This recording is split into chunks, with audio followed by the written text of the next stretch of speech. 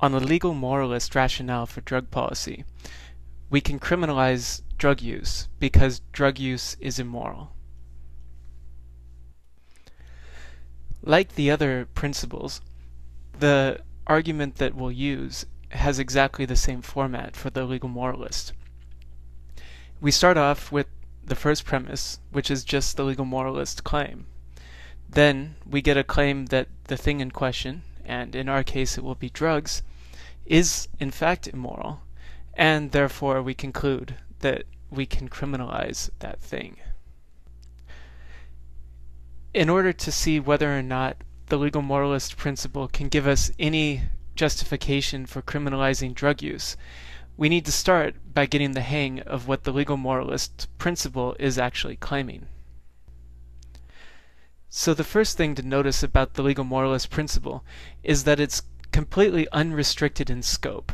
That means that it's asserting that anything, as long as it's wrong, can be criminalized.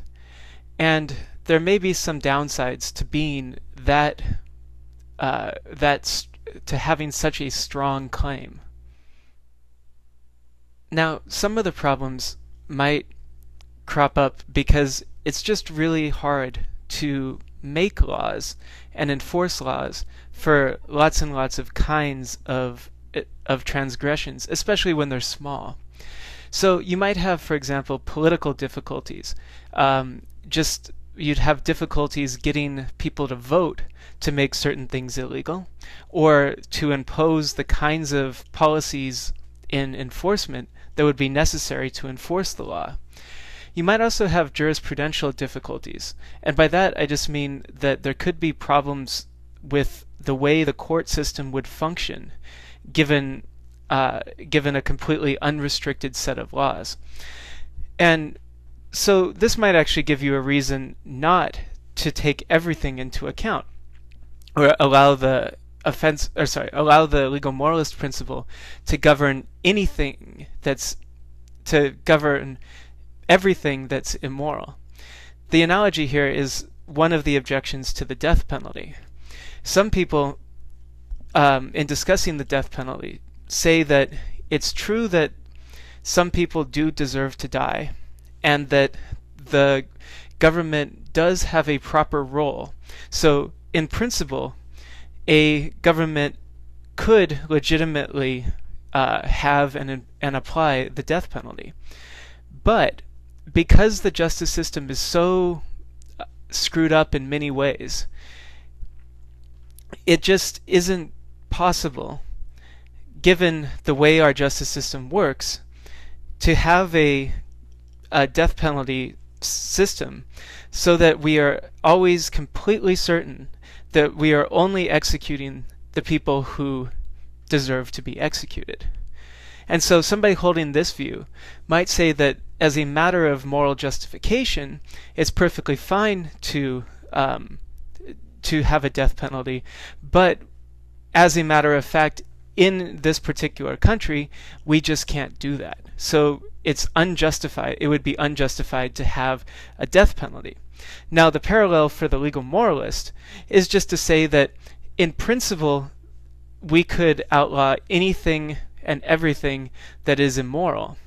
But because there's so much trouble in trying to enforce that, we shouldn't try to outlaw everything. We should kind of be more modest in the sorts of things that we make our laws about. But still, in principle, we would be justified in criminalizing anything no matter what. And to see that, you can think of what happens if we were to get better technology. So, for example, we might not try to criticize, or we might not make things let's say certain kinds of speech, like offensive speech or hate speech, or things that are wrong to say, that kind of content. We might not prohibit that because it's just too hard to decide when somebody is doing this kind of thing, and it's too hard to catch people and sort of universally block them from doing it. But suppose that we developed a technology that allowed us to do it. So, for example, when I was in China, they have a very highly sophisticated filtering system that blocks websites from the outside, outside of China, that contain content that the government has deemed to be inappropriate and unacceptable. So, if we were to have a technological development where we were able to more accurately and efficiently apply the criminal law to even small transgressions, then the legal moralist should say, yeah, sure, absolutely, we should now go ahead and make these things illegal. So that's what I mean when I say that there's no difficulty in principle, or there's no restriction in principle if you there's no restriction in principle on what sort of things you can criminalize if you accept the legal moralist principle as we have it so far. But there's a deeper concern here that's not just purely practical about whether or not we should have the law extend to everything that is immoral. There's actually a conflict with our presumption of liberty that is very, very, that is our sort of basic starting point.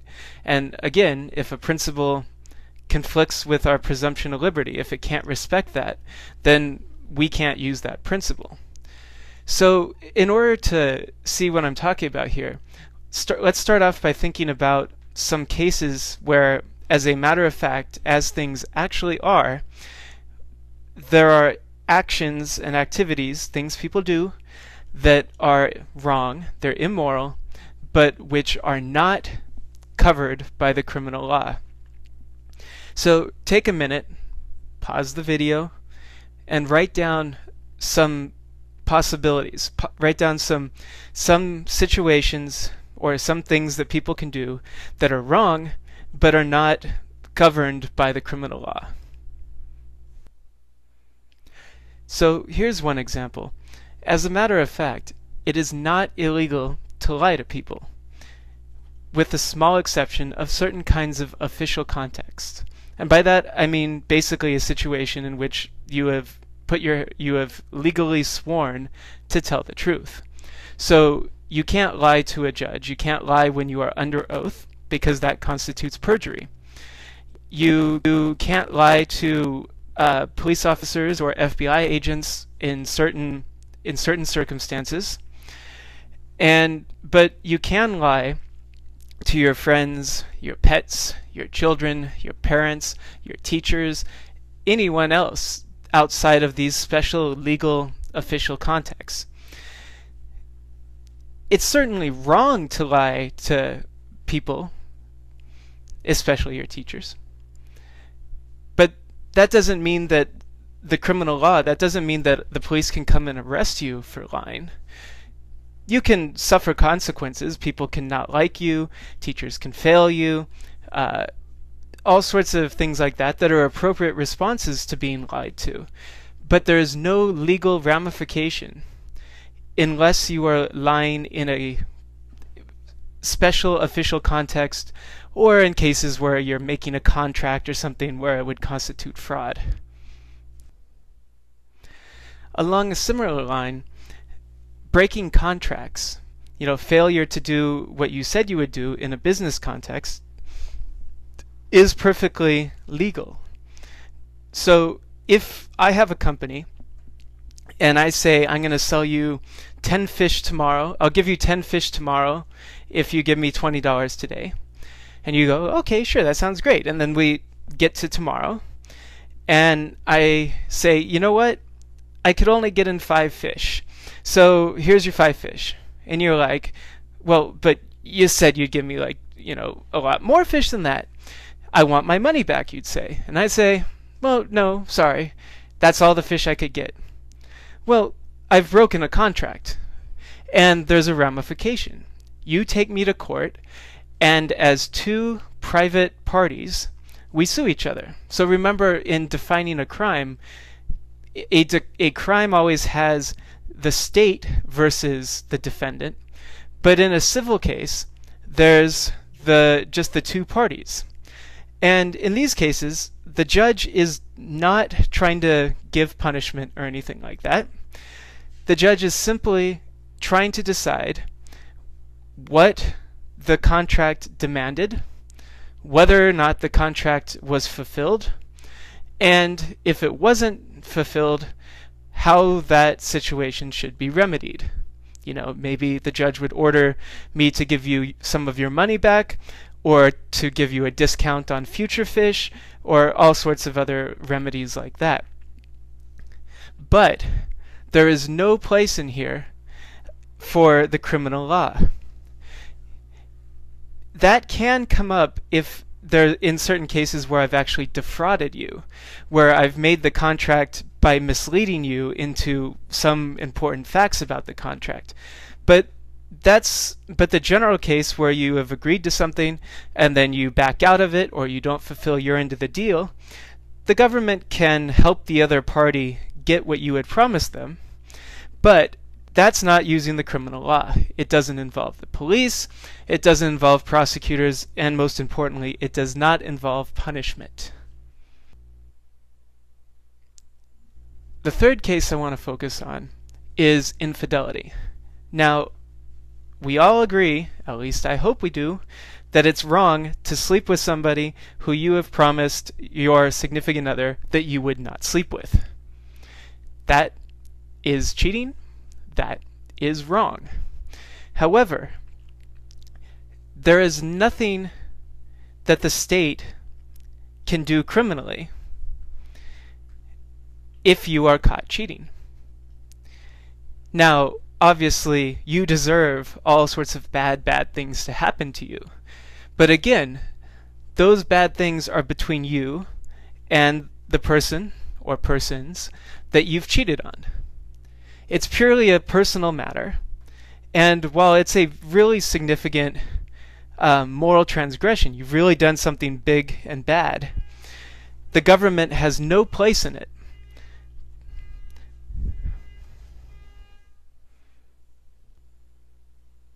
So what I just talked about, and probably what's going on with most of the things you just wrote down, is just the fact. It's just a fact about how the law treats certain kinds of activities and how it doesn't treat others. But what I want to say now is that this is exactly how it should be. There shouldn't be laws against things like lying in non-official contexts, breach of contract, or even infidelity. And that's because if you had the criminal law extend into those areas of a person's life, you would be violating the presumption of liberty. So to explain that, let me say a little bit more about another dimension of the presumption of liberty. So remember that what we value is people's ability to come up with a sort of plan for their life and make decisions about what it is they want out of life, who they want to be with, who they want to be. All those sorts of things are supposed to be available to each and every individual within the society.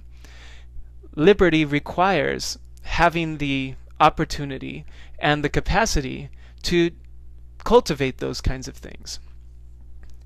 Now, in order to be able to make decisions about who you want to be or who you want to be with, and to then carry out your decisions, to live the kind of life that you know, to the best extent possible that you really want to live, there has to be a certain amount of privacy and a certain amount of freedom from an outside entity looking at you.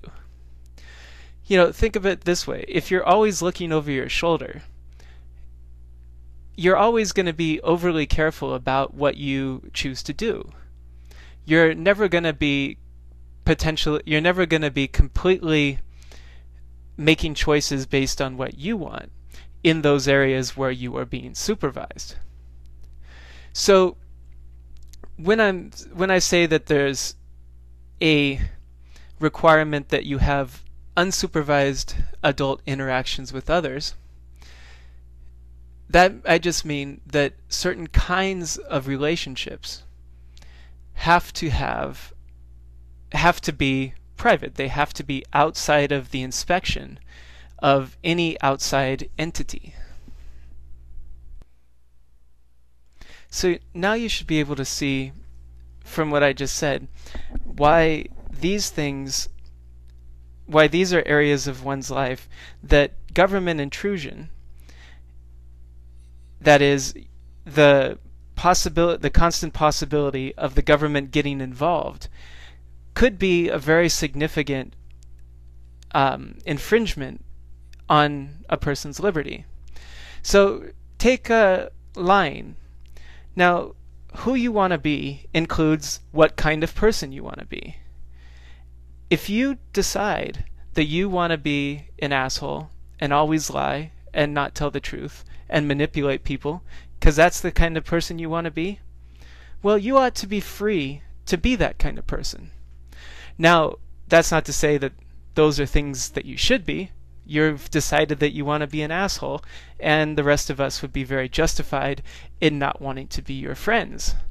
But still, that's a choice about how you want to be, who you want to be, and the presumption of liberty demands that you be free to develop your own character in the way that you want. So that means that there has to be a complete freedom from government coercion and government infringement on your ability to decide whether or not to tell the truth in particular situations.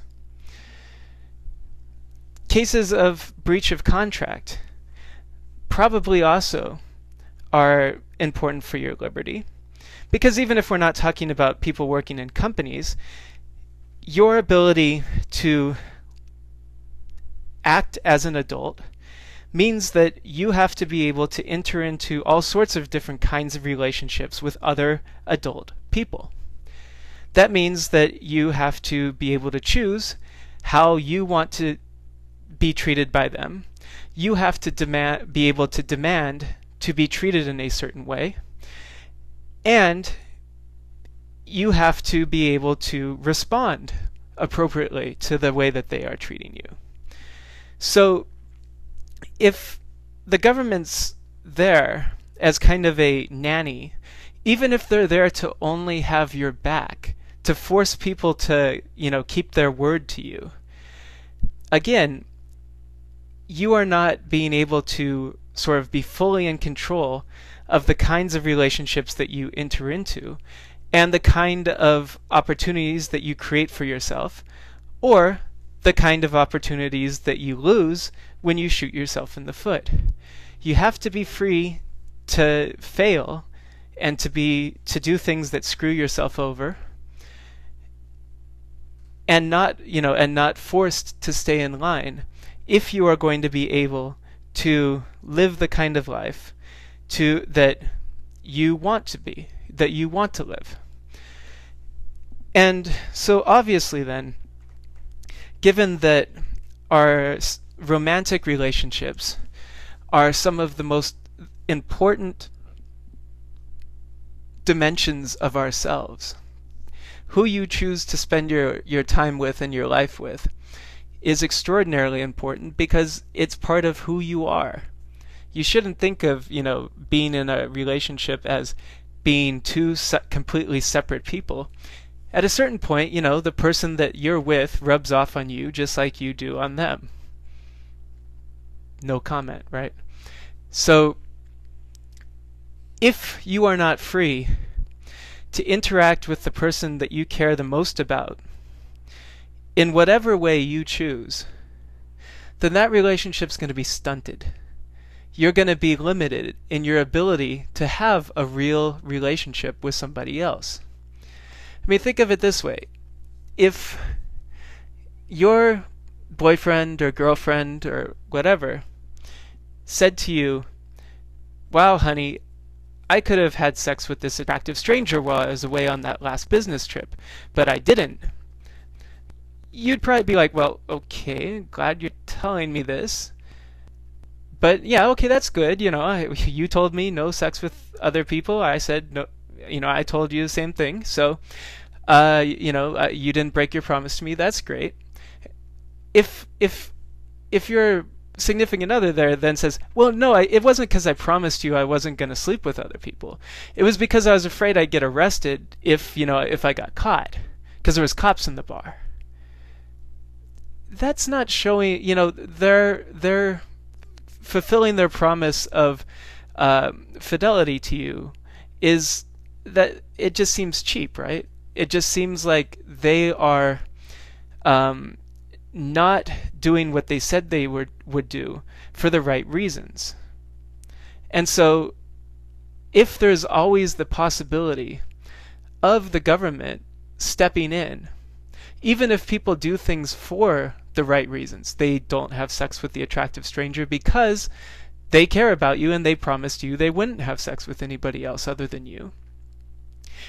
If there's still the possibility of the government stepping in or the government observing, then it's hard for people to be absolutely certain that the reasons why someone else, or even they themselves, are maintaining their promises are the right reasons.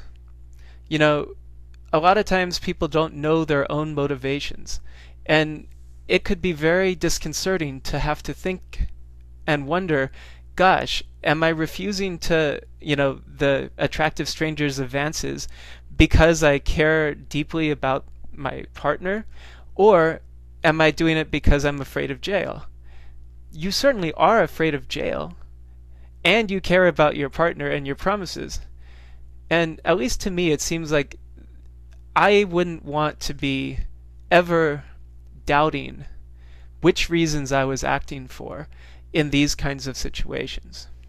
So insofar as you believe this, then the ability of the way in which the law leaves these areas of people's lives alone is compatible with the presumption of liberty. But the unrestricted legal moralist principle doesn't leave these areas alone. And so therefore, it seems like it's going to be in conflict with the presumption of liberty, and therefore it's not going to be a good liberty limiting principle. So the way to deal with this is to restrict the legal moralist principle, to make it weaker. And by weaker, I don't mean like worse. In fact, as my old advisor used to say, principles that are weaker are therefore stronger. What I mean is the principle doesn't cover as many things. And so it's stronger in the sense that it's harder to overturn because it's not reaching too far out there. And so what we can do then is say, well, look, a lot of these cases involve things that are not sufficiently immoral, that the law just shouldn't be concerned with because they don't rise to a certain level. And so we can call this the revised legal moralist principle. But once we decide to restrict the legal moralist principle in this way, we run into at least 3 important difficulties. If we're going to restrict legal moralism to just the sufficiently immoral stuff, then the first thing we need to know is where to draw the line. That is, what sort of things are sufficiently immoral? And it's not going to be enough to just give a list of stuff, because that list could be arbitrary. What we want, again, is things that are justified, good moral justifications. So we need some kind of principled place to draw the line. We need to have some sort of reason to draw the line in a particular spot. And that means that the place that we draw the line between the insufficiently immoral and the sufficiently immoral has to be governed by some kind of principle. And it's going to be up to the legal moralist to find that principle. And again, that principle is going to have to respect the presumption of liberty. Now, that can be a double-edged sword. On the one hand, it creates a serious pressure to find a good place to draw the line.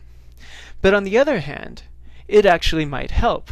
The legal moralist could look to the importance of liberty and try to figure out what respect for liberty would demand and how that would help us draw the lines in particular places. There's going to be, as you can obviously see, this is going to be a really complicated and difficult endeavor. And you might take just a minute or two to try some hypothesis, just make some attempts of how you would distinguish between sufficiently and insufficiently immoral. Just write them out and try to think through them a bit. And I think that will probably help you get the hang of this a little bit better. In addition to the need to have a principled place for drawing the line, we face another problem, which is mainly epistemic. And epistemic just means having to do with knowledge. So that just means that we have it's difficult to know what things are in fact right and wrong. So we're not worrying, this isn't a worry about how do we determine which wrong things to criminalize. This is the worry, how do we know which things are wrong? And yes, this does get us into meta-ethics a bit, but it also can be just practical. The whole reason we have debates over moral issues is that even within one value system, there can be ambiguities and disagreements. And this is the whole reason that we have ethicists around, to try to give us some sort of help in sorting this stuff out. But it's super, so that's important just for any view, because we want to know what things are right and what things are wrong in life. But if you're a legal moralist, this is not just a matter of, sort of sorting through and revising our beliefs and our practices. It's actually a matter of how we make the law. And so we're faced with a subject area that is hard to grasp and is unwieldy and is ambiguous in many cases and is just overall difficult. And that's the way, by the way, it should be. Human life is difficult and complicated. If your ethics is simple, then it's not a very good ethical system. So given that fact about ethics and morality, the legal moralist faces a huge challenge in designing laws, because laws have to be definite.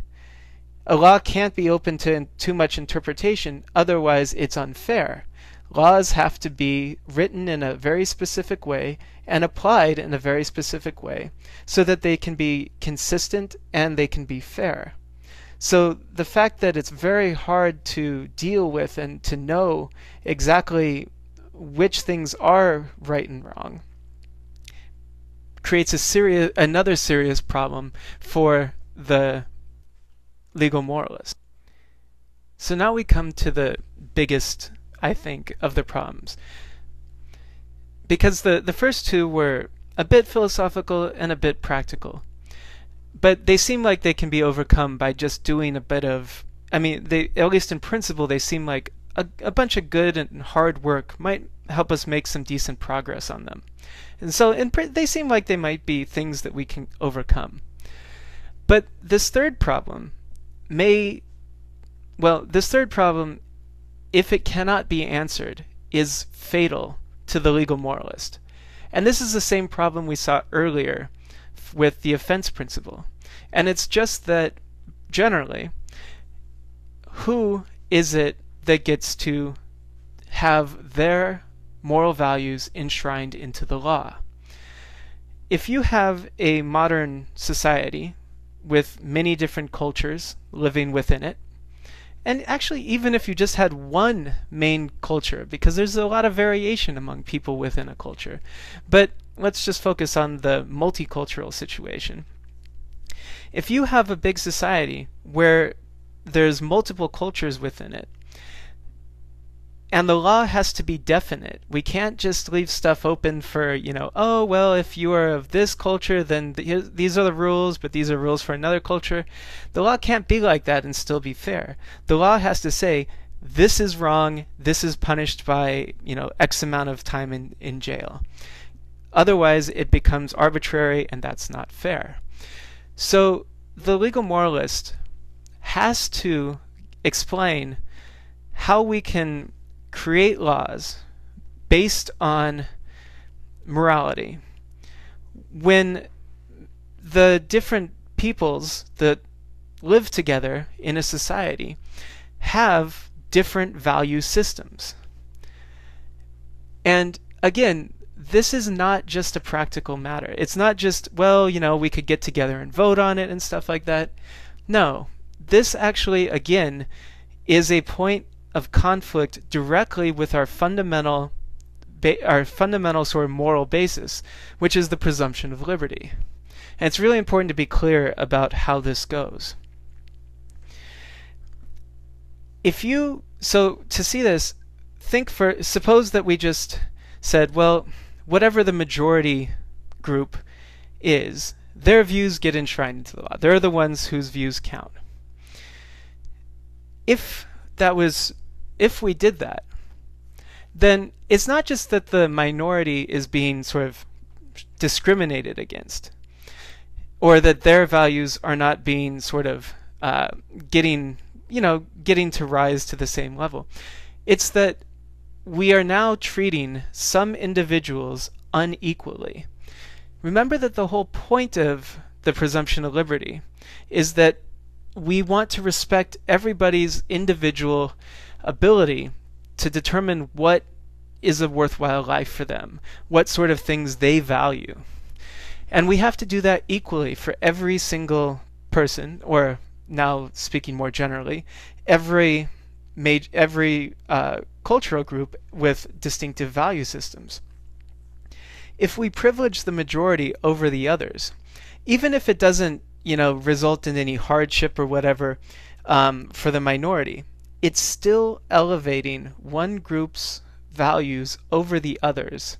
And that means the minority group's values are not being treated as equally important. And that is a direct violation of the whole basis of, the whole moral basis, the moral justification for having a government in the first place. So the legal moralist needs to overcome that hurdle, and it's a really, really huge hurdle.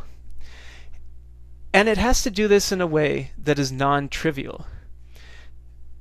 Let me say first the way in which, how legal moralists try to deal with this, and then the idea of it being trivial, that will be a little bit more clear than if I just try to say it right now. So in this picture, let's suppose that there are 3 groups living within a society, and each group has its own set of moral values. Now, the thing that's in the circle for each group is everything that group's moral code says is wrong. On this picture, then, none of the groups share anything in common. None of them believe that the same things are wrong. If this is how a society's populations were related to each other, it would be impossible for the legal moralist to overcome the objection. But this, of course, isn't how it really is with any set of moral codes. It's not as though there are complete and total disagreements. Any two moral codes will agree on some things. So, for example, no society could survive if it didn't have a prohibition on murder, or something like a prohibition on theft. Different societies may have different ideas about what constitutes theft, but there will have to be some kind of general prohibition on that. So it looks like then the problem isn't completely unsolvable, because we can assume that a bunch of groups living together in the same society will have different values, but those values will overlap in certain important ways. So, for example, while Group 1 might believe that eating meat is wrong, and Group 2 might believe that eating meat is very important, and Group 3 might have no sort of moral beliefs about meat one way or the other, they all still could agree that it's wrong to kill people. And so, while the criminal law would not be justified to make any criminal law that is related to meat eating, it would be perfectly justified to make a criminal law that prevents people from killing each other. So the whole task then is to give an account which shows where the moral values and moral beliefs of people in a society will overlap, and then show that they overlap enough that we can get a really usable legal moralist system going. Now, when I say the attempt is to get a usable legal moralist system going, what I mean is that the legal moralist picture and the set of moral values that are endorsed in a particular society by a legal moralist has to be non-trivial. And by that, what I mean is, well, there's two ways that a legal moralist set of rationales for criminal laws could be trivial. So the first way is that while there are some areas of agreement between the different cultures, there aren't enough of them, right? So, it's true that there are laws against, we can make criminal laws against things like murder and rape and theft and all sorts of stuff the really big ticket things. But but our criminal law needs to cover a lot more than that. And if there isn't enough agreement to allow us to get other things that might not be like those central cases, if we don't have agreement on those, then the legal moralist principle isn't going to be able to cover very much. So it's just basically going to be saying something like, yeah, we can outlaw murder and, stealing stuff. But that's about all it could justify. It couldn't, it definitely couldn't get us anything about drugs, because different groups do have very different opinions about drug use. Now, there's a second problem here, which which you might have thought of on the last slide, when I said that the different groups all are going to have probably some rule against theft, although they might differ. Well, that's really important, because what I've been talking about is sort of murder as a general thing. But what we need is a very specific notion of murder if we're going to make a law. So there's details and details which matter.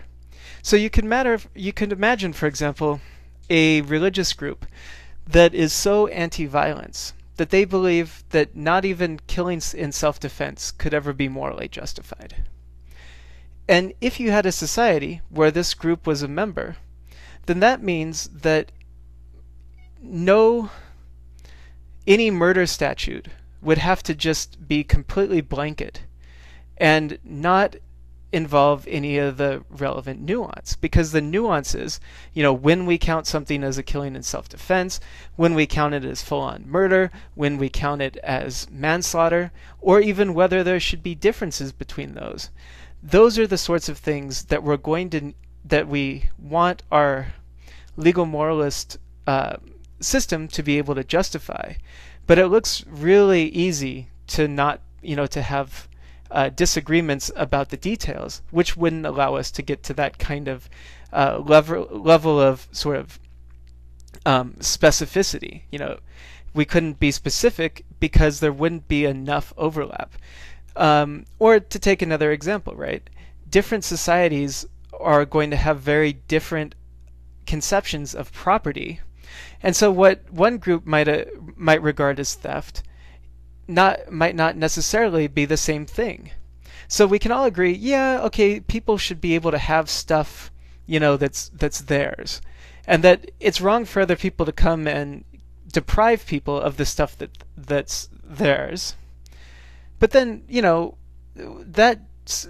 that's almost trivial. That doesn't tell us very much because we need to know, okay, well, what kinds of things is it important for people to be able to possess? And in what situations should we regard one person as taking another person's stuff or illegitimately taking another person's stuff? So, even just in the American law, there's disagreements about when you have abandoned property and when picking up something that looks like abandoned property. Well, when exactly does property become abandoned? So when is taking something that someone's left behind just simply picking up something, and when is it actually still stealing their stuff? So even, in the sort of Anglo-American context, there's room for dispute. You can imagine how different societies that have different beliefs about individual relationships and property and all that, you can imagine that there would be a lot of room for differences. And looks like it's gonna create a lot of trouble for trying to make the sort of specific laws that we'll need. Now, the second way in which a legal moralist system might turn out to be trivial involves more sort of the practical application of it. So we can think about that by starting in on our topic of drug use, right? So if we're looking for legal moralist reasons for prohibiting the use of drugs, so obviously those reasons are going to be claims about the wrongness of using drugs. But we want these reasons to be distinctively legal moralist. They need to be the kind of reasons that set legal moralism apart from the other liberty limiting principles. So the problem of triviality could arise if legal moralism can only say the things that other principles say. So remember that the offense principle, in a way, built in legal moralism. Things that were prohibitable were only the things that lay inside the area where the two circles overlap, right? Because to be criminalizably offensive, it has to be offensive and it has to be wrong. So only the things that lie within the overlap of the two circles can be prohibited on the offense principle. That's why I said last time it looks like the offense principle just collapses into the legal moralist principle. There's nothing more to be said in order to or there's nothing special about offense. Really, it just seems like what we're talking about is the wrongness of using the drugs. And again, if legal moralism is going to give us distinctive reasons that are unique to the legal moralist framework, it's going to not be able to give us the same kinds of, it's going to have to be able to tell us we can make laws in cases that the other principles wouldn't say we can make laws.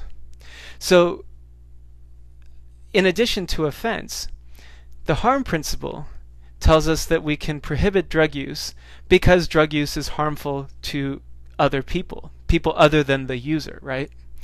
Well, harming others is always wrong.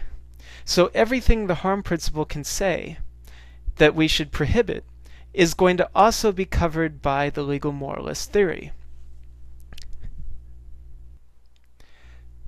That means that if legal moralism is going to avoid being trivial, at least insofar as we're talking about drug policy, it's going to have to be able to give us reasons for criminalizing drug use that are not covered by the offense principle and not covered by the harm principle, or also the paternalist principle, but I haven't put that on the chart. So for a legal moralist theory to give us some reasons to prohibit drugs, those reasons are going to come from ways that drug use is wrong that fall into the red area of the circle.